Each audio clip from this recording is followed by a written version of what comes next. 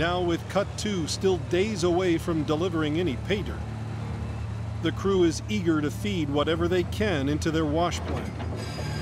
Jack digs up the access ramp to cut 1. We might as well get as much gold out of this one as we can so we can go to cut number 2. Todd and Jim run the old access ramp dirt through the wash plant. Hey Jim, last bucket. Yeah, we're gonna shut down, take a look at these ripples. What do you think, Jim? Don't see much gold. There's some gold in there. Holy smokes, look at that thing. Oh, sweet. Oh, look at there. That's what I've been looking for ever since last year.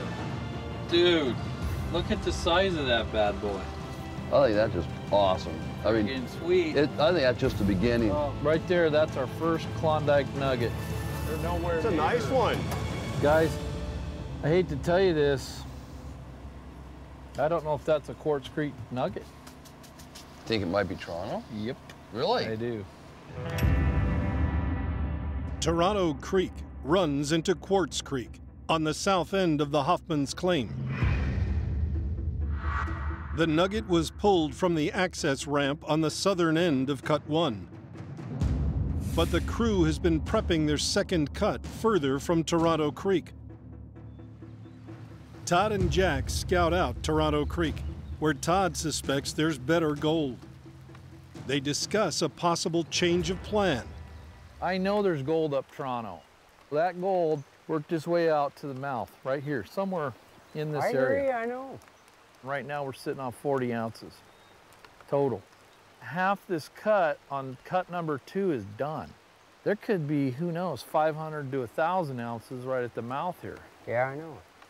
We got time for one more cut. You're gonna have to make a decision. I'm willing to work whatever way it goes.